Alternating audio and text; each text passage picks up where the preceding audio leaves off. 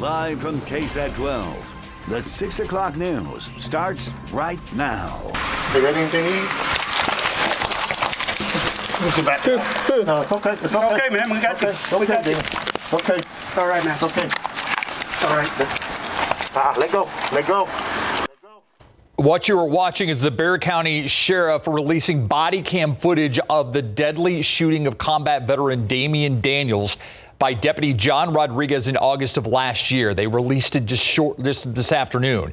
It was actually released just a half an hour after a Bexar County grand jury decided not to indict Rodriguez, Deputy Rodriguez in this case. Rodriguez is one of the deputies responding to a mental health call involving Daniels. That video from different body cameras shows deputies trying to restrain Daniels, using a taser on him several times, telling him to get to the ground. Video shows deputies taking what appears to be a knife from Daniels.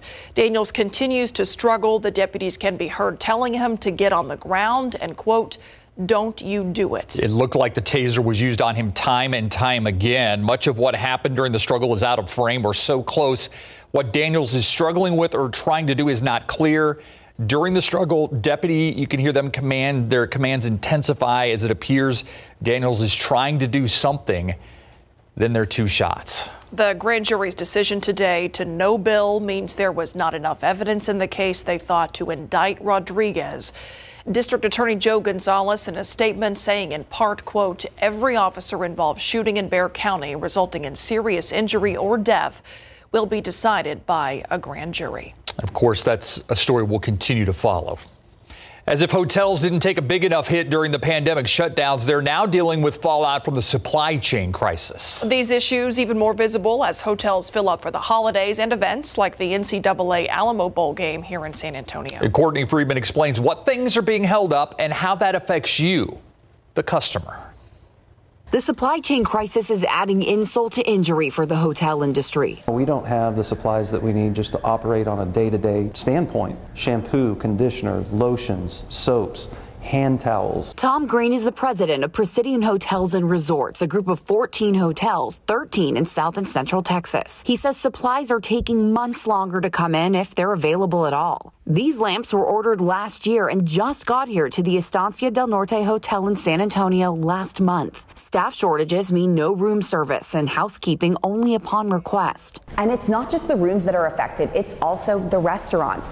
Food is so much more expensive that they've had to remove things from the menu and the prices have had to increase. Plus, this restaurant can't be fully staffed right now, so this dining area is only open for breakfast and private parties. Presidian Director of Strategic Initiatives Philip Lawson says material and labor shortages have also made renovating and building hotels close to impossible. Companies in China or elsewhere don't want to ship because the ports are backlogged. And then once it gets in the port and they offload it, there's not enough truck drivers and chassis to actually deliver it. The railways are backed up. So they're getting creative, finding other material brands that are available and leaning on other hotels inside and outside their own company. We're having to go to other groups and say, hey, we need help in this arena. Can you help us with these supplies? And they'll say, yeah, we can do that. But do you have these supplies? And we'll say, sure. The beauty of South Texas communities in times of crisis. We've raised prices, but not at a level that I would say is significant for the customer as of yet. Green knows that could change as the crisis drags on, but he's keeping faith in the resiliency and grit of the service industry. Courtney Friedman, KSAT 12 News. A gunfire outside a nightclub just north of downtown, finding a target in someone who actually worked there. San Antonio police say the man that was shot following some sort of disturbance he had no part in. Officers found him in the 1500 block of North Main near Evergreen Street. But as Katrina Weber tells us, police are still looking for that shooter. The cold weather outside didn't help at all to cool tempers that San Antonio police say originally flared up inside Heat nightclub. They say two groups of people involved in a fight there around 11:30 last night continued their battle after leaving the business. Security guards intervened both times. Still, the trouble didn't end there. Police say someone drove up with a gun in the 1500 block of North Main and fired toward the club, hitting a worker carrying a bottle of water to one of the guards.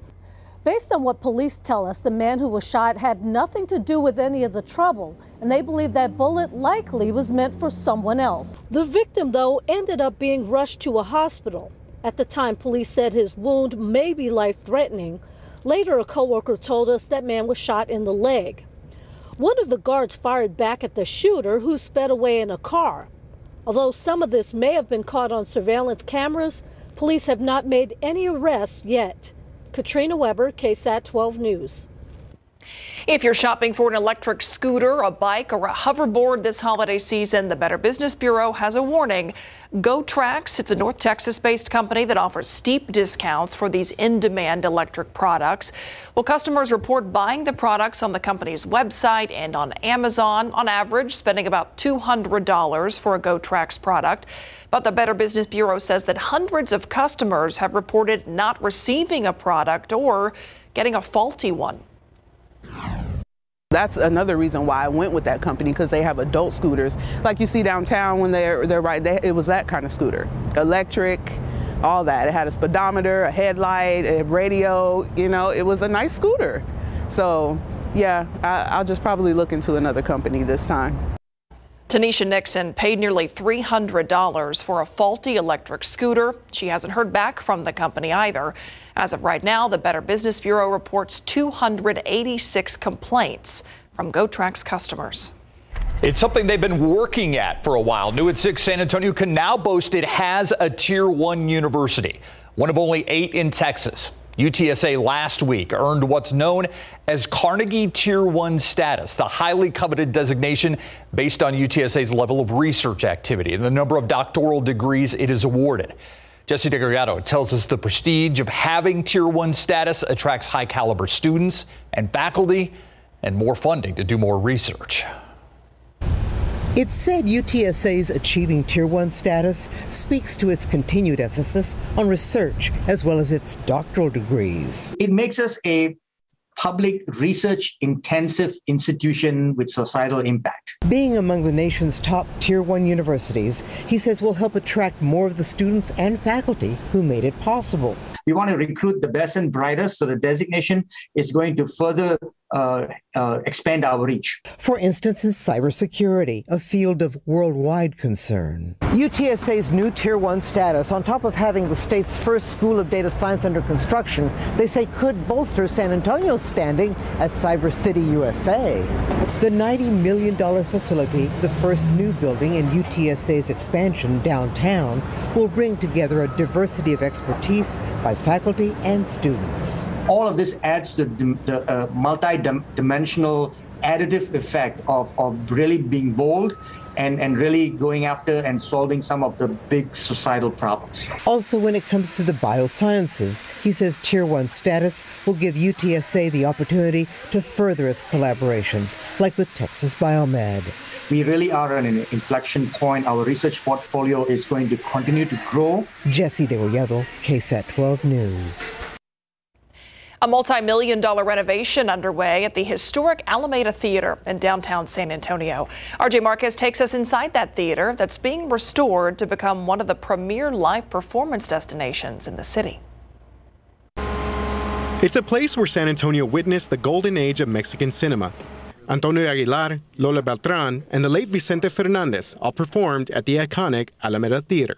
When this theater was very significantly built on the west bank of San Pedro Creek, if you were Latino, you could walk in that front door and you could sit in that front row. The theater opened in 1949, but has been closed for decades. A $37 million facelift is now underway to give the Alameda back its shine. The theater is being converted from a cinema to a performing arts center, but it's ultimately being restored back to its original glory from when it opened in the 1940s. After a construction delay due to the pandemic, phase 2 of the project is set to begin soon, with the city and county providing a combined $14 million to complete funding for this massive renovation. The Alameda Theater is now set to be open in early 2024. The theater, the performance halls, the amenities, the marquee, the neon lights, those are all going to be restored. The project also includes keeping some of the original art that made the Alameda so unique, a movie palace dedicated to Spanish language films and the performing arts. All the original design elements and amenities that were part of this project are being preserved and restored, including some of the blacklight murals that are in the theater itself. Our goal is to make this the best Latino performing art theater in the United States. RJ Marquez, KSAT 12 News. Let's take a look outside with live cam this evening. It's a nice sunset out there. Yeah. Good rain, chilly temperatures over the weekend, leading to a beautiful start to the holiday week. Yeah. Just wait, though. I know. Changes are afoot. I know. Oh, they're slowly happening, and get ready for the temperatures to ramp up throughout the week. 46 earlier this morning, and then 59 for the high temperature. That's below average by 5 degrees, but we'll be well above average in terms of our afternoon readings in just a few days. And for the most part, we are in the upper 50s to lower 60s. Uvalde had a high of 61. Pleasanton topped out at 63. Right now, numbers mostly into the 50s. 54 Kerrville and Gonzales, 57 in Hondo, 61 meanwhile in Cotulla, but that's one of the outliers. 57 Divine and 56 Canyon Lake. So falling through the 40s this evening. Tomorrow morning, some upper 30s, near 40 degrees in the morning. And then we're talking much warmer temperatures by Christmas Eve and Christmas Day. We'll tell you how warm in just a bit.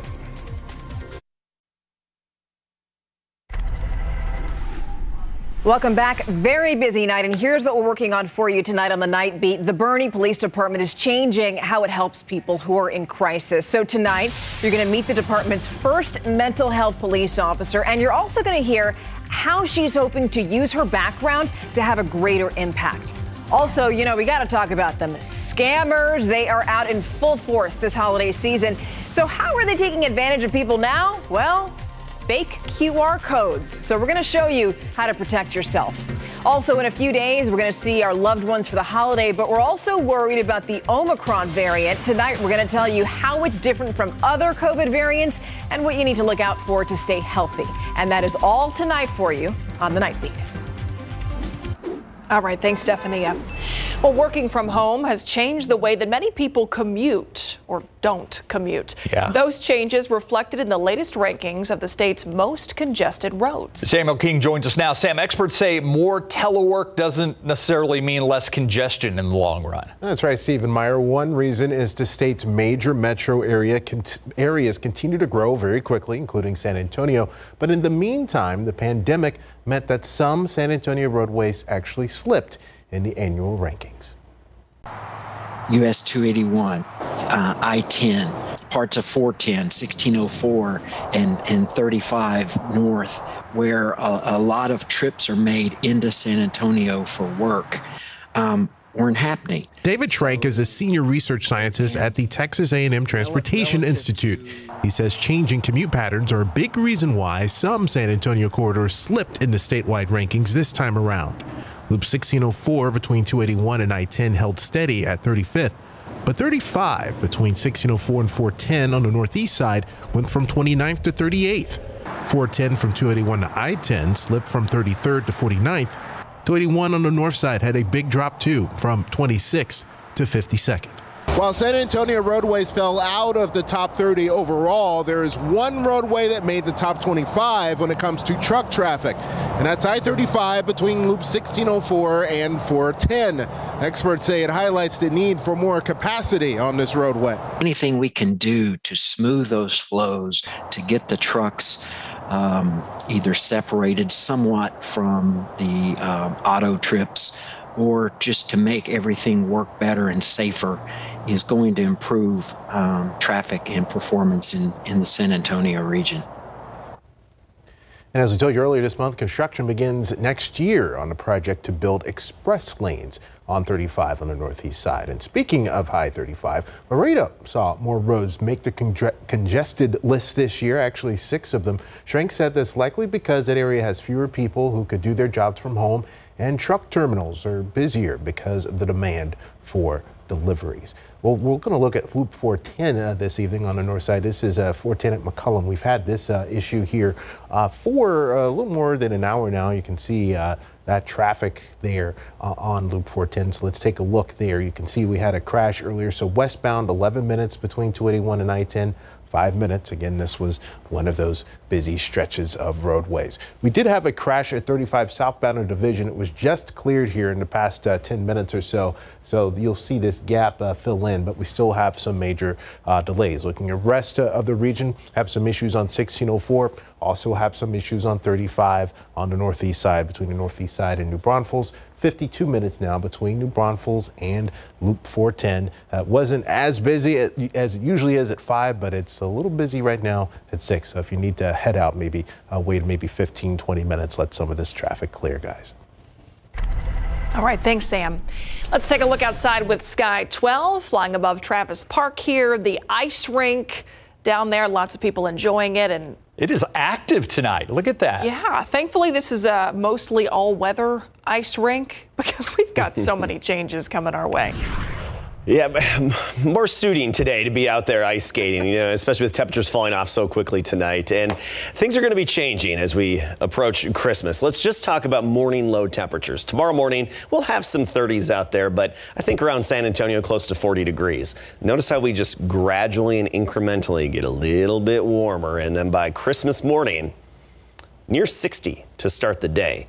And we'll take a look at the high temperatures in just a second. Let's get a look at the situation right now. Currently, we're at 51 with a dew point of 40. And usually that dew point's an indicator of just how cool it can get at night. So we're anticipating near 40 late tonight and early tomorrow in this situation. Across the state, a lot of 50s out there right now. 57 in Hondo, 58 Uvalde, Fredericksburg 55. Austin down to 48 right now. Meanwhile, Cotulla at 61. So tomorrow morning, we'll have some areas in the 30s. Uvalde, Hondo, and the Hill Country could dip into the 30s briefly. Thinking closer to 40 degrees, though, for the temperature around San Antonio at sunrise tomorrow. Then by the afternoon, well into the 60s tomorrow, even 70 degrees closer to the Rio Grande. Carrizo Springs, Cotulla, Del Rio, 71.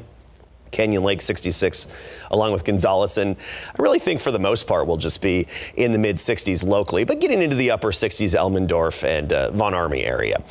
Look what happens though. We get into the 80s by Christmas, so we gradually warm up and these afternoon temperatures make it up to 80 on Friday, Christmas Day 83 degrees. If you're curious, the warmest Christmas on record was 90 degrees back in 1955, I believe that was. So 90 degrees is the record for the day on Christmas. Dew points low for now, and we're not going to see a huge and quick resurgence of moisture and mugginess, but you will notice a hint of humidity in the air later on this week and into the upcoming weekend. And also, I do anticipate with the longer nights this time of year, I mean, the winter solstice is tomorrow morning around 10 a.m. We'll have more fog developing as we see a little increase in the dew points and the humidity. So a lot of dew and some fog ahead of us later on this week with a slight increase in humidity.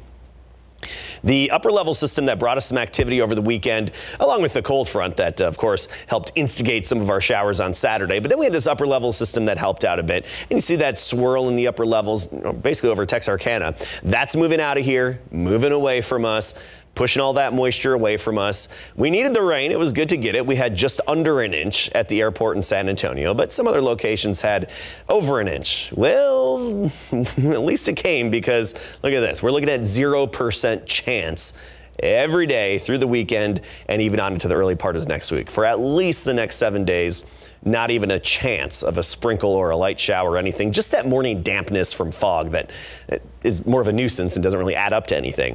So tomorrow, a little bit of fog, not as much as what we're expecting later in the week. 40 degrees in the morning, well into the 60s by the afternoon. And we get into Wednesday, Thursday. We talked about those mornings warming up, still comfortable and not bad. But those afternoons, back to 80 degrees. If you like a warm Christmas, looks like this is going to be your year. 83, the high temperature with a lot of sunshine. You know, the way to look at it is no matter what the kids get, they can go outside at any time and play with it on Christmas Day. What if you don't like a warm Christmas? You're going to have to travel farther northward. Well, Greg Simmons is happy about it. He is happy about it. It was a happy dance. And I'm guessing Myra's not thrilled about it because she didn't say anything. She just went. Don't like so, it. There you but go. I'm happy Greg's happy. Thank you so much. All right. I tell you who we're happy for, UTSA Roadrunners, because they're in position now to win their first ever bowl game. Have a very good chance to do that. That's why we've been with the Roadrunners all week long. We're still with them today, and our Larry Ramirez is live from Frisco here in just a moment. And if defense wins championships and the Cowboys are on the right track, coming up.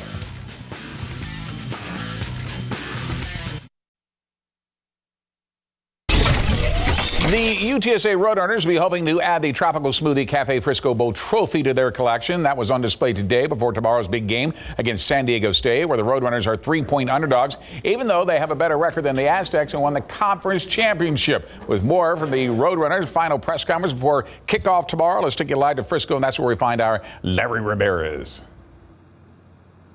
Hello, Greg, and good evening, everybody. You know, the Roadrunners held one final walkthrough today at Toyota Stadium right behind me as they get ready to take on the San Diego State Aztecs tomorrow night. Now, the walkthrough was closed to the media, but earlier today they held the final Frisco Bowl press conference, and we were allowed in there where we talked with Coach Traylor, Rashad Wisdom, and Frank Harris. Both players rocking a cowboy hat, a bowl game gift given to every player on both teams. Now, this also gave us a chance to ask Rashad Wisdom about running back Sincere McCormick not playing in this game to focus on going pro. They've been friends for a very long time and have played in countless football games together. I'm happy for Sincere. I'm proud of him. You know, he made his own decision, and you know, I'm backing him regardless of whatever it is. And you know, this is gonna be the first time I won't be playing with Sincere for about 8 years now, so it's gonna be crazy. So you know, I love him to death, so I can't wait to see what he does up there, and I know he's gonna you know, do what we all expect him to do, so happy for him for sure.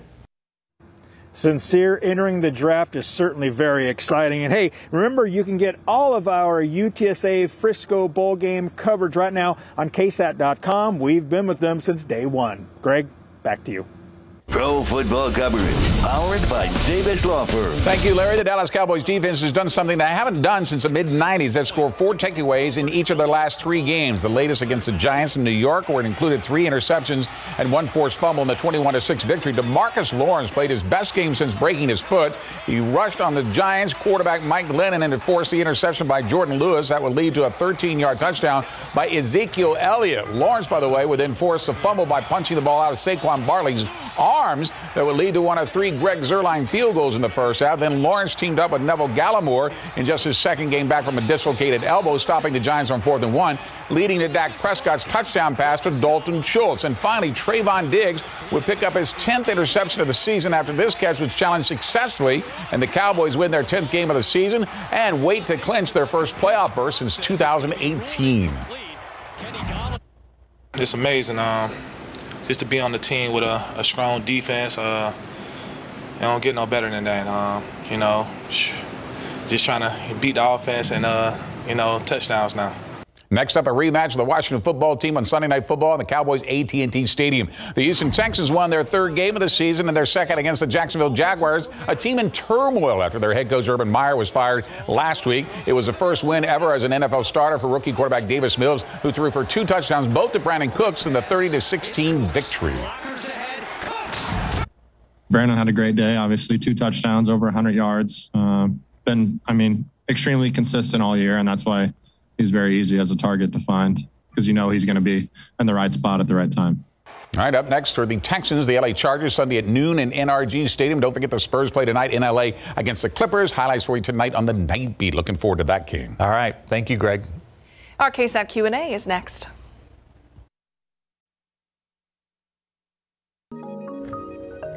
Our collective health has been in such sharp focus throughout this pandemic, but for some people, health is often determined by where they live or their race or ethnicity.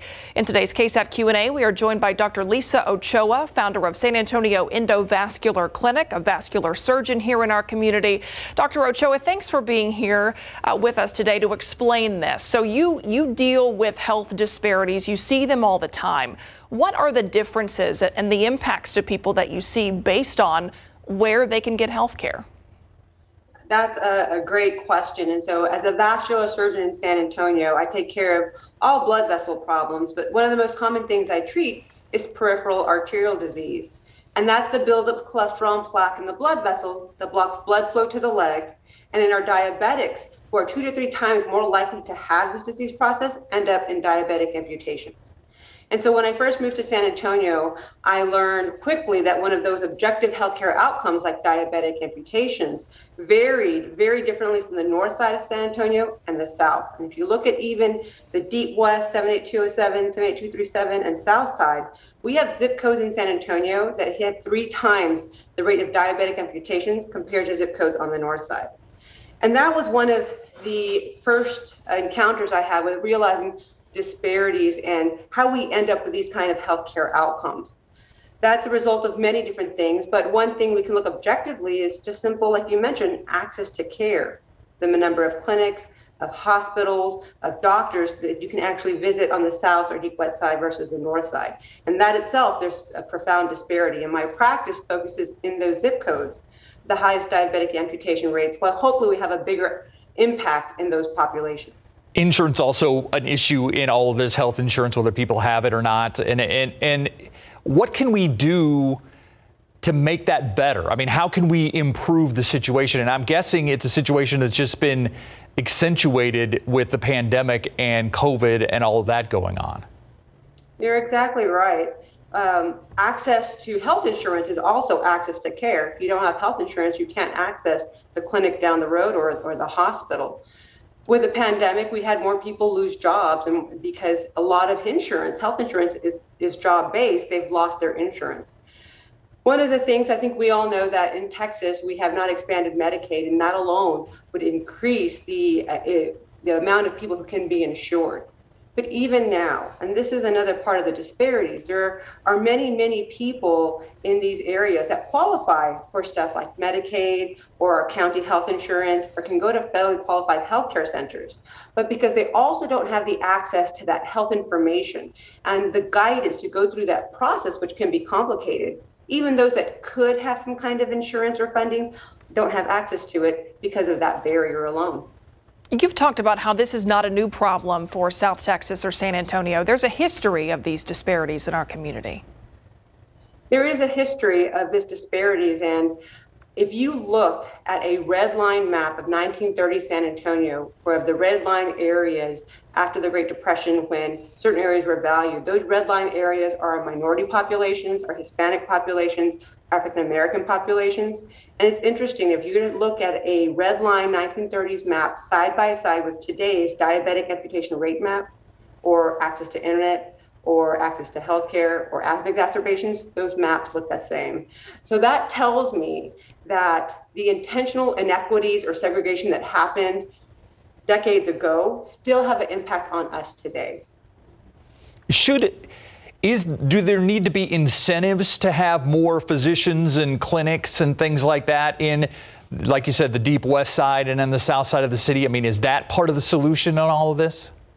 You're exactly right. How do we encourage physicians to come? And how do we keep the physicians that we are training in San Antonio in these areas? I do believe that if we can incentivize them with maybe easier tax rate or incentives to get their loans paid off. I know we have those incentives in rural areas, but the outcomes in these urban areas in the south side and the west side had similar outcomes to some rural areas.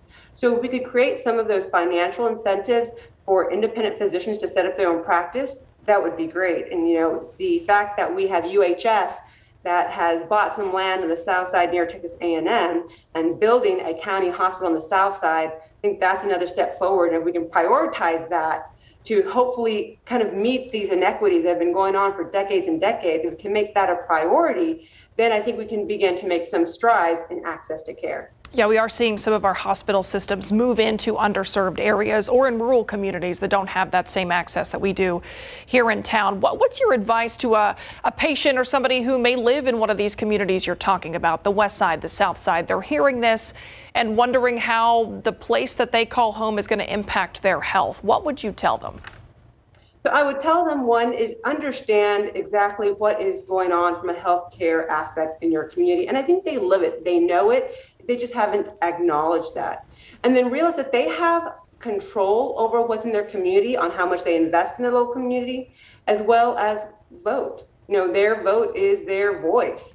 And so whether it's on a local election, a countywide election, a statewide election, I encourage our West Siders and our South Siders, who I think typically don't feel they have a voice, this is your voice, to ask for all those resources that will serve your community, that will serve your children, and hopefully lead to more prosperity for all these families. Dr. Cho, before I let you go, you and I talked about a year ago about some of what we're talking about tonight, but also you talked about the fact that there are a lot of people that need to come in and get their circulation checked, that have diabetes, that have some of these high risk things going on, and they just weren't showing up because of fear of COVID and fear of the pandemic. Is that still playing out today in San Antonio? See, that's a great question. The answer is yes. What I was finding was that patients were not coming in for the routine vascular exams. We know that patients with diabetes are at high risk for peripheral arterial disease. And when we don't monitor that and progresses rapidly, it can really lead to ulcers or wounds that don't heal. Across America during this pandemic, we saw an increase of about 50% of diabetic amputations. And so making sure that our diabetics know that they need their circulation checked, even if they have no symptoms, at least yearly is very important, and not to miss those appointments with your vascular doctor. Dr. Lisa Ochoa with San Antonio Endovascular Clinic, thanks so much for being here. Thank you so much. I appreciate your time. Take care. We'll be right back.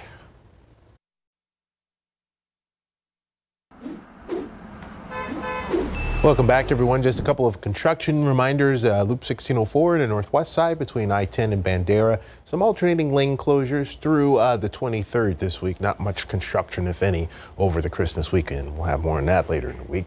Also, some lane closures overnight in the Loop 410 area on the northeast side, Austin Highway. They're doing some geotechnical and drilling work there, so you might see some road crews already seeing some delays there as 410 meets 35. Looking at the rest of the area, I have a couple of crashes, including one there on the north side near the airport, and we've been watching that. Also, 410 in Fredericksburg westbound, a little bit of a delay, 11 minutes now between I-10 and 151, 7 minutes going the other way. This is how that looks here on TransGuide 410 at Fredericksburg. You can see there on the shoulder there, the left shoulder, you can see the crash. And we have one more crash to show you. Been watching this one for a little bit. This is 1604 at Shanefield on the west side. Those cars have been there on the shoulder, slow going there too this evening. So just watch out for that if you're heading out and about. Stephen Meyer. All right, thanks, Samuel. Let's take a look outside.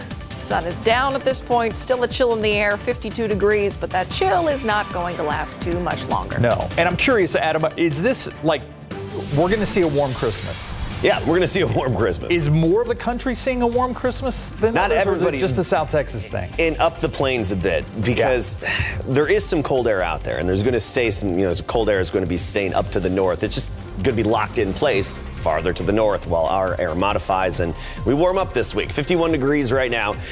By 10 o'clock, mid-40s, and tomorrow morning, I think most of us right around 40 degrees. We have some patchy fog to talk about. A look at where we are rain-wise this year. It's hard to believe the year is coming to an end. We'll take a look at our situation, the latest drought monitor, and rain chances as well coming up.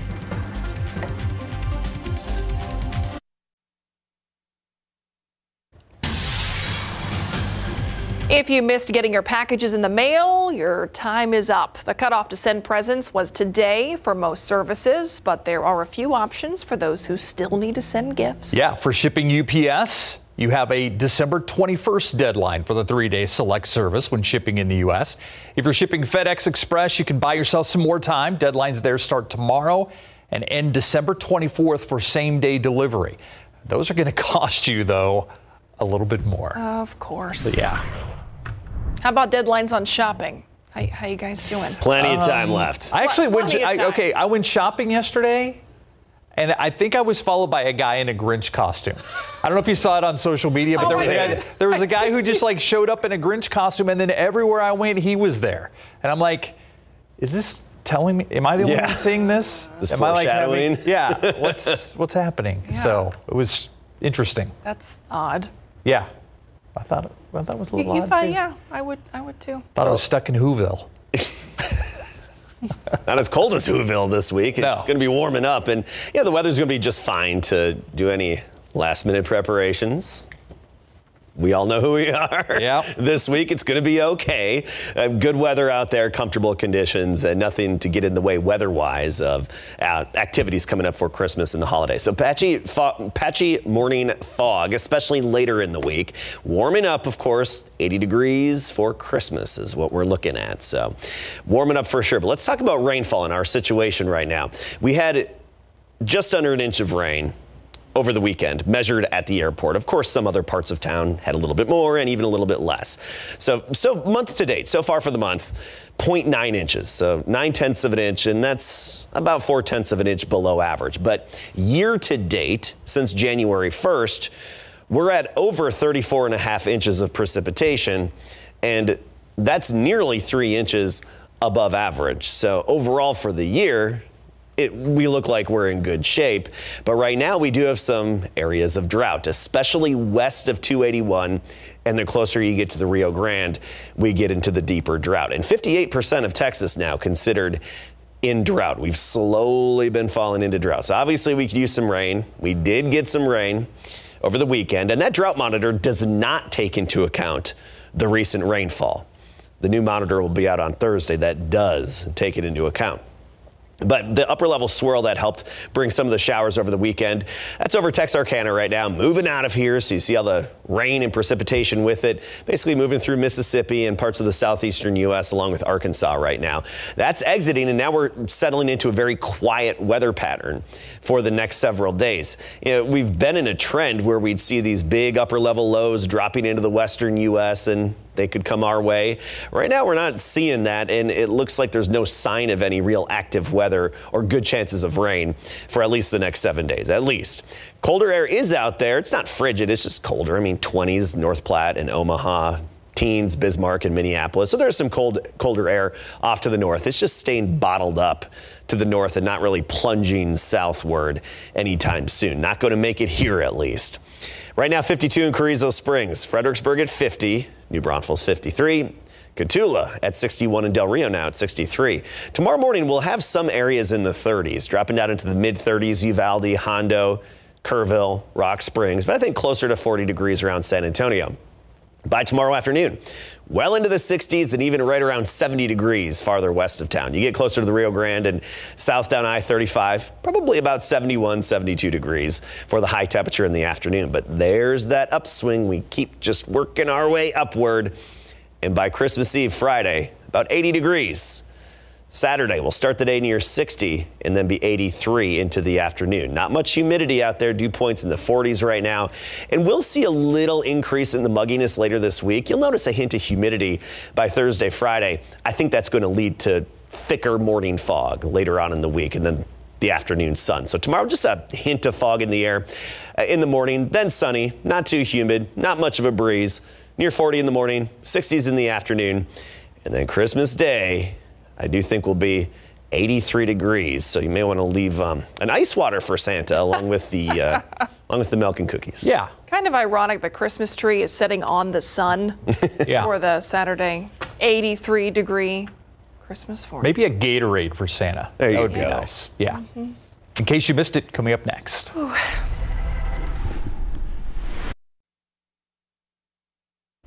Here's today's In Case You Missed It. It is Monday, December 20th. It's life in prison for a man who was found guilty in the death of an 11-month-old boy. Miguel Gutierrez was sentenced this morning. Now, last month, he was convicted for the death of Xavier Cortez. That baby died in 2017 while that man that we just told you about was babysitting him. Paramedics testified that when they arrived at the scene, little Xavier was unresponsive, had bruises on his torso. Today, the baby's step-grandfather read a letter to Gutierrez. It came from the baby's father, who's in jail on unrelated charges. I'm glad to know you're going to be put away for a long time and no one else has to be scared of you doing that again. Police are looking for the person who shot a man outside of a downtown club. Happened last night around 11:30 near Heat nightclub on North Main Street. Police say that two groups of people got in a fight inside the club and then they took it outside. Investigators say that someone was driving by in a vehicle and opened fire. That bullet hit a worker from that club. He was hurt in the leg, and now police are looking through surveillance footage to try and find that shooter. In Lubbock, police searching for a suspect after shots were fired at South Plains Mall last night. Police say one person was grazed, another person suffered minor injuries while trying to get away. Shoppers were briefly locked down in stores, then evacuated from the area. Police are continuing their investigation. This morning, so far, no suspects are in custody. More workers around the country in for a raise in the new year. 21 states and 35 cities and counties across the country are set to bump their minimum wage on or around New Year's Day. The federal minimum wage still at $7.25 an hour, right where it has been since 2009.